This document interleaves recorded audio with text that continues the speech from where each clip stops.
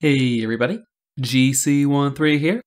The Owl House started off Season 2B with a bang by airing Follies at the Coven Day Parade. Oh, I can already feel the wheels in my brain turning. What's the next episode? I hope it'll be low impact, something that won't affect any theories too much. Oh, come on! All joking aside, I think we're going to be okay. While you guys have probably already seen Elsewhere and Elsewhen, it also probably didn't cover what I'm interested in from Follies. And if it did, don't forget to leave a comment. Follies at the Coven Day Parade was the perfect episode to mark the beginning of a new part of the season. It changed things. To a dizzying degree, actually. There's definitely more going on in the world of the Owl House than meets the eye, but at least some of those schemes are going to be revealed soon. The first big status change was Kiki. And no, not her temporary flirtation with Wooby status because she was sad she couldn't go home. When Kiki was first introduced, she was someone Lilith had to take orders from. Lilith may have been a coven head, of the Emperor's coven at that, but Kiki was Emperor Belos' assistant. When she spoke, Lilith had no choice but to listen. What Belos wanted from Lilith was for her to capture Ida, and as she failed over and over again, things got even more dangerous for her. By the time of Follies, though, something has changed. Kiki is on thin ice. She's failed too many times herself, and she can't afford any more mess-ups.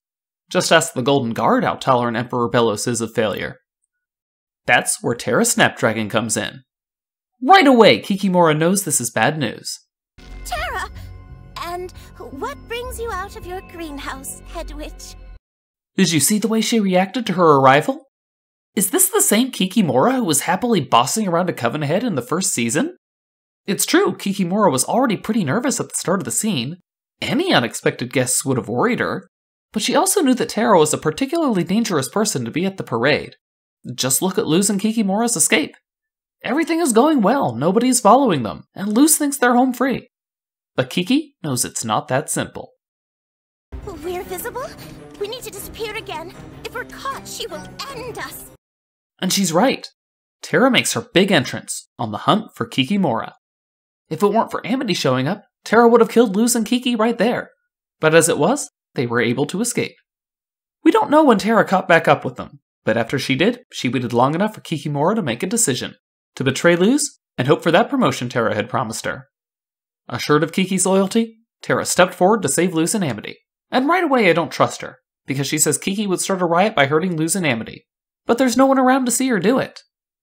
But the fact that it was Terra there, a coven head, acting as Belos' enforcer against his own assistant was unexpected. We've seen coven heads brought in like this before, but from the way Darius spoke to Kiki then, it was clear she was above them in rank. I know Eclipse Lake was a fiasco, but it's hard to imagine Kiki falling so far so quickly. But she must have. Terra was clearly enacting the Emperor's will. She would have much rather skewered Kiki and been done with it. Still, she took great pleasure in letting Kiki know just how tenuous her position had become.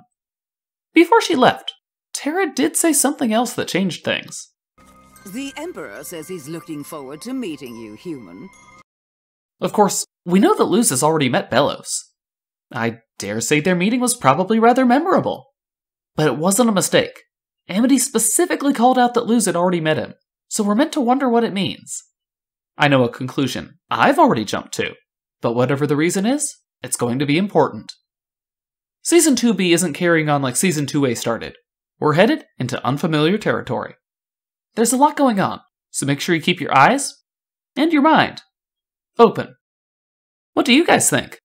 Has Kiki really sunk so low in Emperor Belos' eyes? Or do you think Terra's part of a conspiracy? What did it mean when Terra said Belos was looking forward to meeting Luz? Let me know down in the comments below. Like the video if you liked it, dislike it if you didn't, and make sure you subscribe to the channel for more cartoon videos.